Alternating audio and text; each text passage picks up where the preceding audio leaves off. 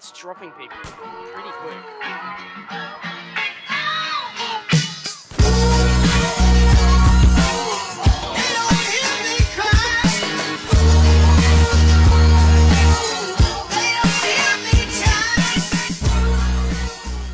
Hey guys, what's up? My name is T-Space, and welcome back to another episode of Off the Tee, where you, the viewers, ask me a question on Battlefield 3 or off the topic of Battlefield 3. So today's episode, let's start it off with a person named Cool Whip.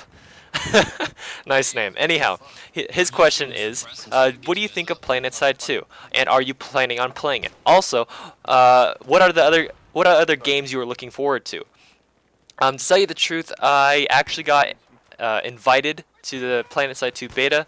I wouldn't say I got invited. One of my friends actually got a beta key and was kind enough to actually, hand it over to me so I can, try it out. But the only downside to this is that when I actually am playing it, I try to record and it's horrendous. It's pretty bad. Given that the map is just humongous compared to Battlefield 3, it pretty much eats my computer up. When I walked into one of the huge fortresses that's available within the map, I got an average of 10 FPS when I was recording. When I wasn't recording, I got an average of maybe 30 to 40, so that was even pushing it.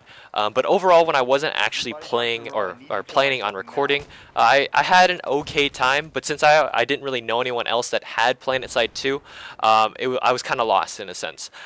Given the map was extremely huge, I didn't know where the action was. I kind of was stuck running around for like, I don't know, 10 minutes not knowing what to do, and all I see in front of me is just a bunch of mountains and desert. I didn't realize until maybe like 30 minutes into the game that I can actually buy bikes with like some currency or whatever. I really didn't look into it that much, and once I bought a bike, I started driving around even more. I was still pretty lost and I didn't know where to go, so I decided to look at my map, of course, and there are these little exclamation marks, and I assumed that means that's where opposing forces are, attacking our team or whatever, right? So I start heading over there. Once I head over there, the exclamation mark is gone, and I look at the map, and they're pretty much everywhere else but where I'm at. So I'm like, well, fuck, this sucks. And then I'm on like a wild goose chase, going after these exclamation marks on the map, and when I get there, everything's gone, or everything's dead, or nothing really happens. And I don't know, it just kind of pissed me off in a sense. I mean, when I first found my first person, I scoped up my sniper rifle. I couldn't get the bolt action. I don't know how to get it. Maybe I have to, play a little more until I can, unlock it or whatever. But I was using the semi-auto, which was, don't worry about it. I'm not going to, anyhow. So I was using the semi-auto. I shot him. I killed him. And I was like, yeah! And then it was just another, 20 minutes of me trying to find where to go. I mean, I was completely lost. So overall, I mean, it seemed to be fun. I'm pretty sure it'd be more fun with friends, but as of now, I probably won't be playing it as much, given that I can't record it. I was actually really hoping that I could record it so I can show it to you guys, but that isn't going to be the case, so I apologize for that. Now, his second question was, what other games are you looking forward to? Tell you the truth, I'm not actually looking forward to any other games. I mean, a lot of people have been talking about, oh, Borderlands 2 has just been released, and people have been playing that pretty much non-stop. I myself, I played Borderlands 1, or just the first Borderlands. I did enjoy it a lot, but I got quite burnt out on it. When it first came out, I played it with a couple of friends, constantly, for about 2 weeks, straight. That's all we played. And it was very intensive, and I don't know, I just felt like I got burnt out on it. And I didn't really see the appeal for Borderlands 2, even though Borderlands 2 is, I'm assuming it's going to be a pretty good game. But I mean, it's just, I don't know, I didn't see any appeal for it. So other than that, I mean, I think the games that I have right now that are occupying me, such as CSGO, Guild Wars 2, and Battlefield 3, and also TF2, I guess you could say, those 4 games will probably keep me entertained for quite a while. I mean, I'm not really, I don't really have the urge to get another game at the moment, because most of these games are, they have a lot of replay value, and they keep me coming back for more. So overall, I wouldn't really say I'm looking forward to any other games, because I pretty much have all the games that I want to play.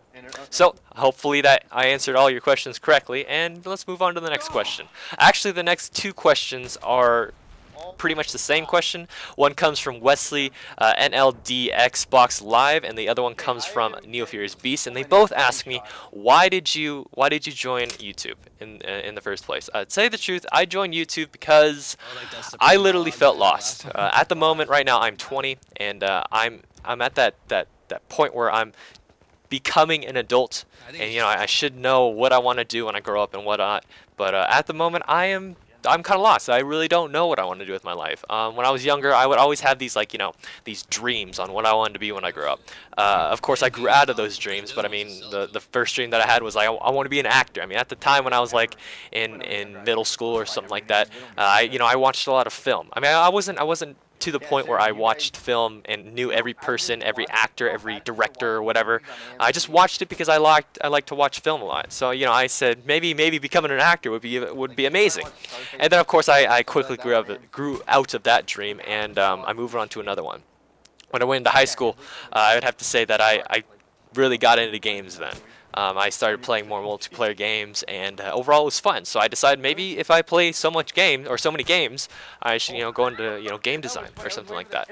Maybe that'll help me, or maybe that'll be more interesting for me. And overall, I mean, that sounded cool.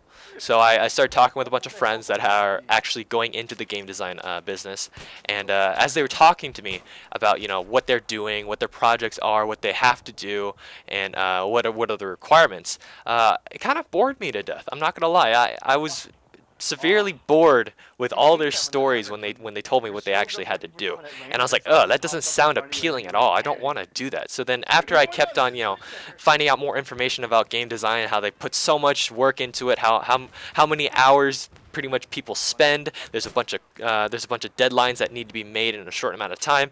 I don't know, it just seemed like it was too intensive for me to actually handle. I mean, it was both boring and then very stressful. So those two don't really mix well to me. So I decided maybe I shouldn't become a game designer. But at the same time, I didn't want to leave the gaming aspect. So I went on with other topics like animation, so I can animate characters or whatever, or graphic design in a sense, so I can design stuff. I don't know. And then I figured out that I don't have any artistic ability, so I kind of dropped those also.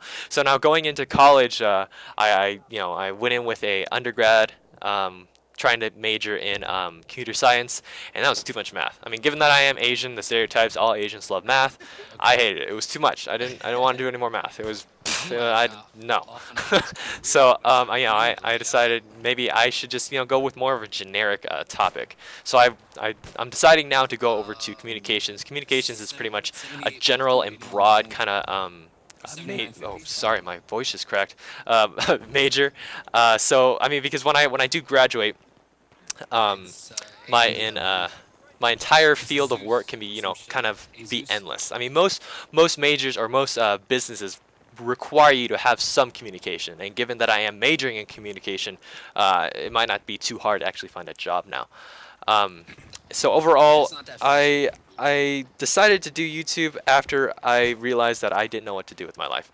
I would say around, at least in America, the 20s are the coming of age now. They're the point, I think I said this before, they're the point where you become an adult. You need to start knowing what you want to do, and you need to start knowing how you're going to do it.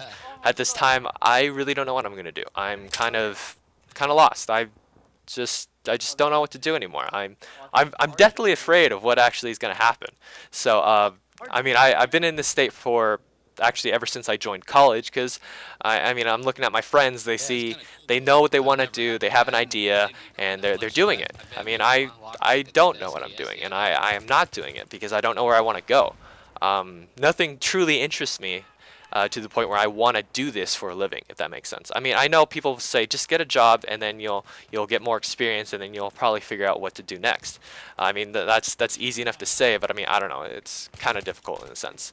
So I started YouTube up because maybe I thought YouTube would open up some doors for me, and maybe it'll show me some more possibilities to where I would actually like to go into the field of work.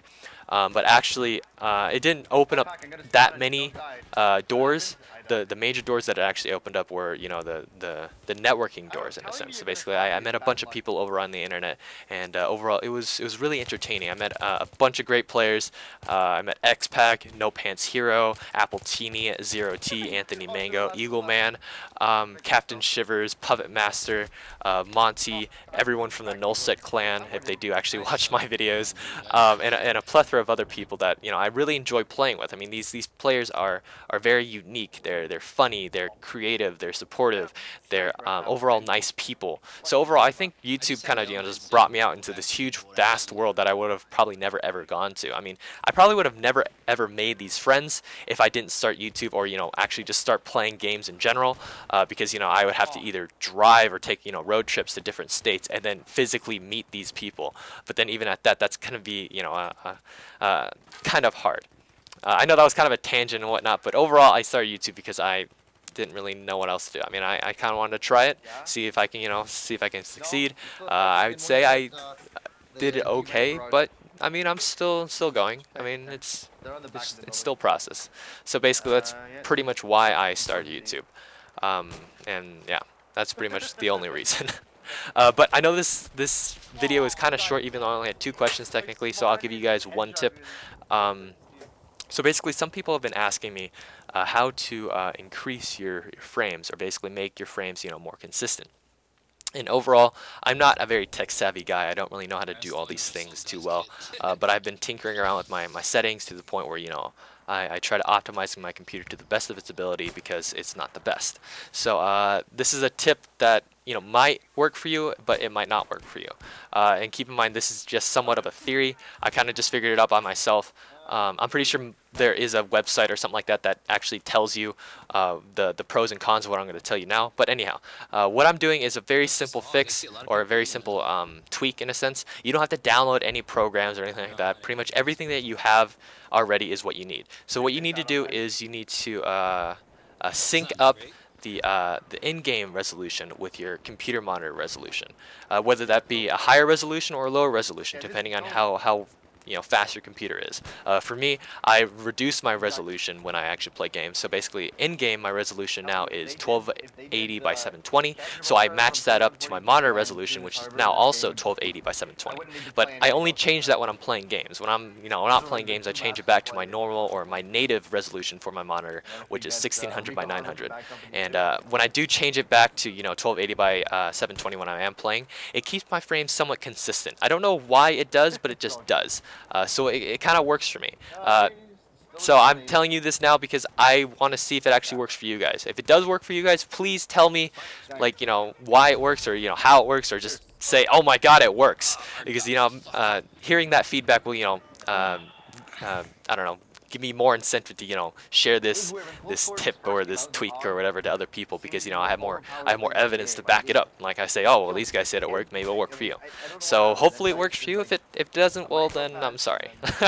But overall, I hope you guys did enjoy this video, and if you want to be featured for the next episode of Off the Tee, go ahead and send me a private message titled Off the Tee, and you know, it'll be easier for me to, you know, find your questions. And don't be discouraged if you know, you don't think your question is not going to be asked. If I don't answer it in the next Off the Tee, I pretty much have it in a line to the point where every person gets their answer, you know, or their question answered.